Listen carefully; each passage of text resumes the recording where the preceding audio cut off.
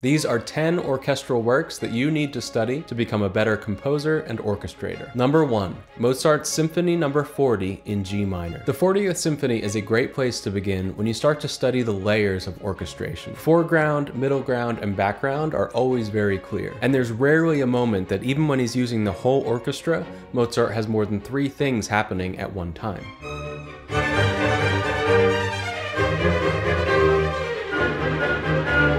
There's also an exploration of orchestral color that was pretty new for the era, with interplay between different sections like winds versus strings, for example.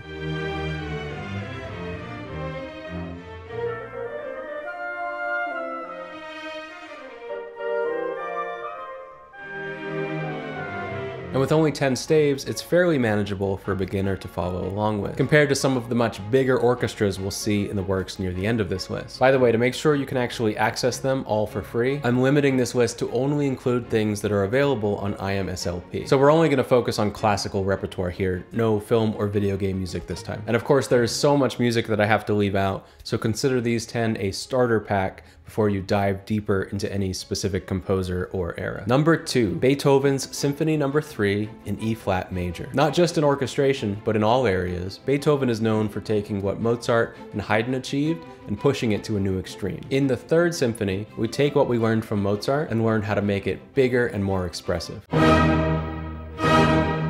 We saw before an interplay between winds and brass. Here, Beethoven starts to push that idea further by comparing not just different sections, but of actual individual instrumental colors.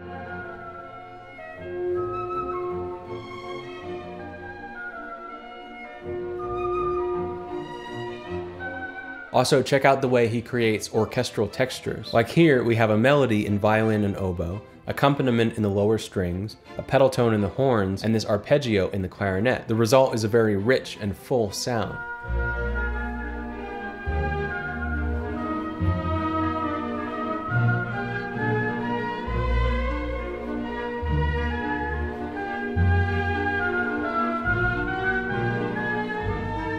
Many of Mozart's orchestral works could be reduced to smaller ensembles without having to lose much of the musical context. But now we're reaching a point where the orchestration is becoming more complex and intricate. By the way, these are all going to be presented in chronological order, not by any kind of ranking. Number 3, Berlioz's Symphonie Fantastique. Beethoven is usually considered the last classical and kind of first romantic composer, but Berlioz is firmly in the romantic period. Not only does his symphony have a story that he's telling with the music, but it overflows with passion. The first movement is literally called Dreams and Passions. As composers, I think the most important thing for us to get from this piece, besides learning how romantic composers started to push the boundaries of classical composition, is the idea of the leitmotif. A leitmotif is a short musical idea or fragment that becomes associated with a specific character or idea. If you've ever seen Star Wars and you heard Luke Skywalker's theme or the Force theme, you've heard a leitmotif. Berlioz called it a fixed idea, but the concept is the same. He's not the first composer to do this, and Wagner would become way more famous for doing it in his operas, but he really leans into it. Berlioz uses his fixed idea in all 5 movements of the symphony, with different presentations and variations, but always in a recognizable way.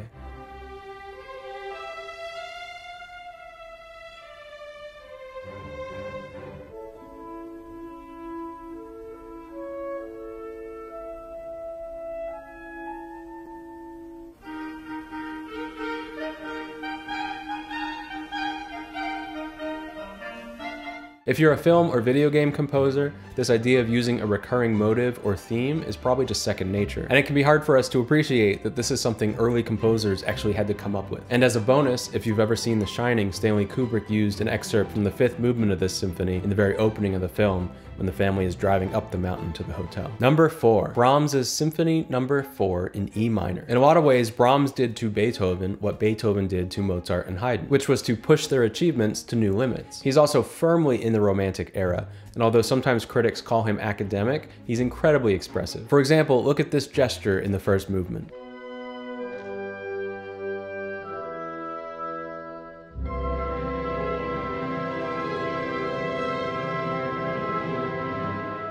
This could be right out of a modern film score. And you can hear that he's using the orchestra to express ideas and feelings, not just main themes and transitions and so on. Here's another passage that is very intricate and complex, but the main melody line still clearly cuts through.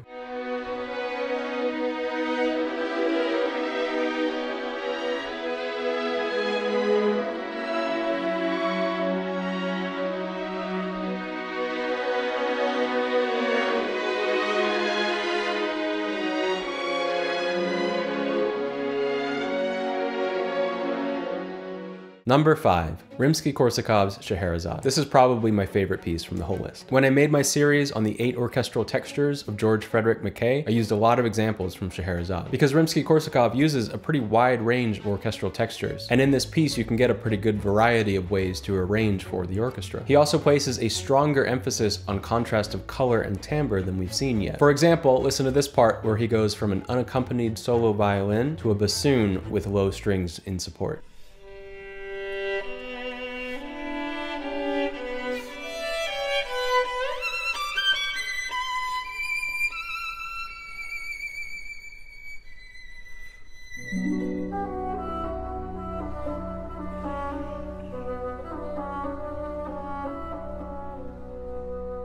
You can study how he reuses and arranges the same melodic ideas across different orchestral colors, and what he does differently to support those different colors. For example, that melody we just heard in the bassoon hands off to the oboe.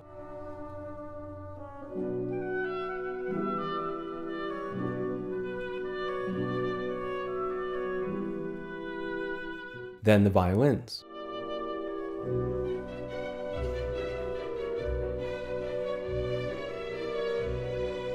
And then the woodwinds as an entire section.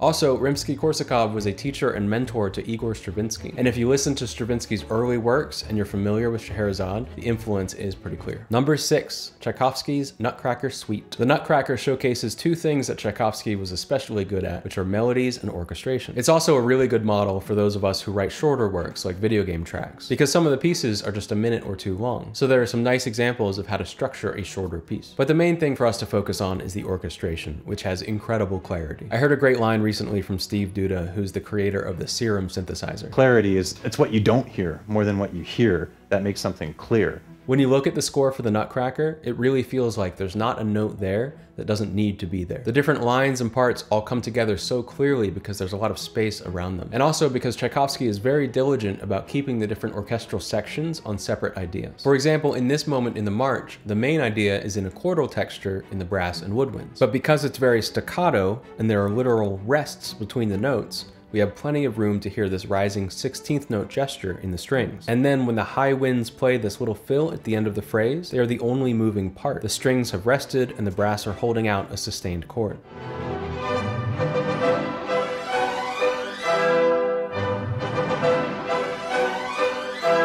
So even when there's plenty of activity going on, we can hear it all very clearly. Number 7, Debussy's Prelude to the Afternoon of a Faun. Up to this point, nobody has pushed the idea of orchestral color as much as Debussy. He's called an impressionist because it's like he paints with the orchestra, creating moods and atmospheres more than just melodies and chords. We've seen suggestions of this already, like that gesture from Brahms or the color contrast from Rimsky-Korsakov, but Debussy took it to a whole new level. Debussy pushes the limits in a lot of ways. For example, he uses unusual scales and modes, and he orchestrates with such rhythmic precision that his written parts feel improvised. This flute part is just one example of a line that is so embellished, it feels free.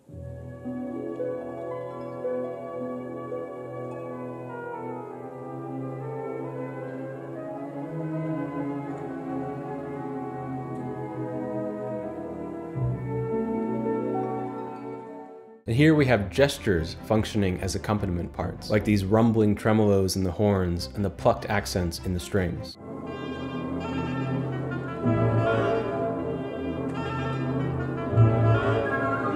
One of the reasons this list is in chronological order is because you really need to have a firm grasp of what Mozart was doing before you can wrap your head around what Debussy was doing.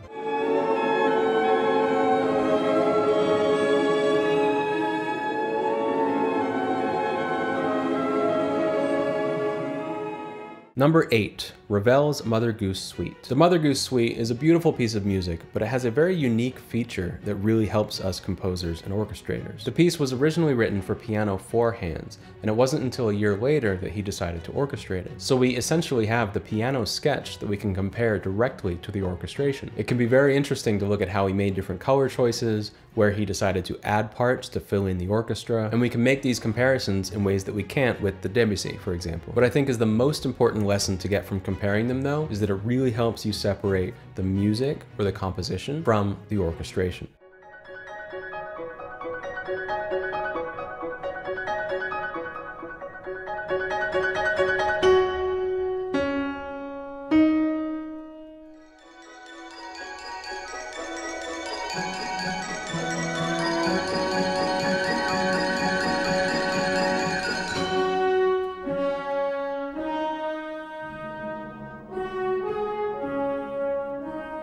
you play or listen to the piano part, you realize that it's all there. The melodies, the chords, the counterlines, it's all written in the music. The orchestral version is expressing that same music, just with different colors. It's kind of like when Dorothy and Toto step into Oz for the first time and everything goes from black and white to Technicolor. Dorothy and Toto are still the same characters, now we're just seeing them in a different way. I have a lot of students who struggle with orchestral music because they confuse composition and orchestration as the same thing. So studying this piece from Ravel can really help you separate the processes and appreciate the difference between your musical ideas and the colors you're using to express them. Number 9, Igor Stravinsky's Rite of Spring. Legend has it that this piece caused such an outrage when it premiered that the theater broke out into a riot. There's some debate about how exaggerated that story really is, but it's kind of believable because Stravinsky did things in the Rite of Spring that were probably the ugliest, most grotesque things anyone had ever heard from an orchestra at that point. Debussy was evoking new and interesting sounds from the orchestra, but the result was always beautiful. In the case of Stravinsky, the result is intentionally grotesque and shocking. So what can you learn by studying it? Well, a lot of things. In the 2020s, ostinato patterns are pretty run-of-the-mill standard accompaniment patterns. But 100 years ago, this really wasn't as much the case. There are some brilliant examples of incessant ostinatos, and what Stravinsky does to keep the other parts moving and interesting deserves attention.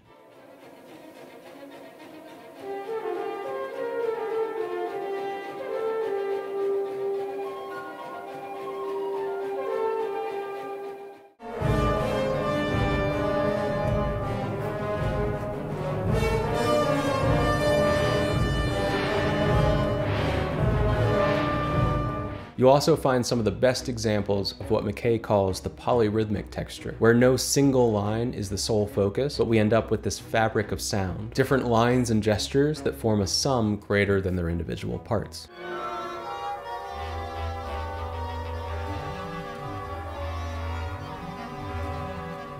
Number 10, Gustav Holst's The Planets. I think in a lot of ways we could consider The Planets to be the godfather of film scoring. If you're a film composer, there's probably no way you aren't already familiar with this work. It's been very clearly used as temp music in Star Wars and Gladiator, and I'm sure it's still being used today. The orchestra is massive. He's got 6 French horns, 4 trumpets, 4 trombones, 2 harps. He's even got a bass oboe, and he puts all of that muscle to use. Just listen to how huge this is.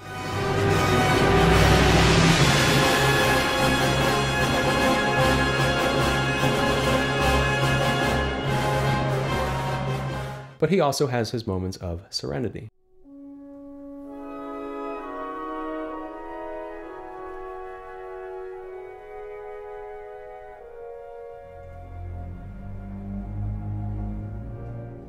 Despite the massive size of the orchestra, if you actually study the score and focus on how many different layers there are, we come back to the same principles that we've been seeing since the Mozart 128 years earlier. Orchestration is not about coming up with 42 different individual parts to be played all at once, but about using your available instruments to express your music. Listen to this section, which uses almost the entire orchestra for a huge sound, and notice how few different ideas there really are playing at any one time.